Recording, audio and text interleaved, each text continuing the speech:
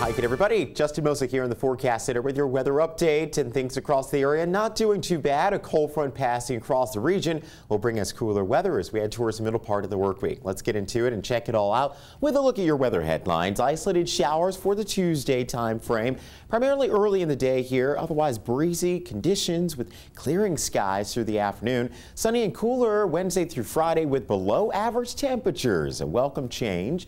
And in the weekend forecast, moisture does return and a few showers will dot the landscape. It's all reflected with our 7-day forecast. Didn't get much better than this. Wednesday, Thursday, mid-70s with low humidity and sunny skies. Saturday and Sunday, moisture comes back, so a few showers in the mix. Upper 70s to the lower 80s and morning lows.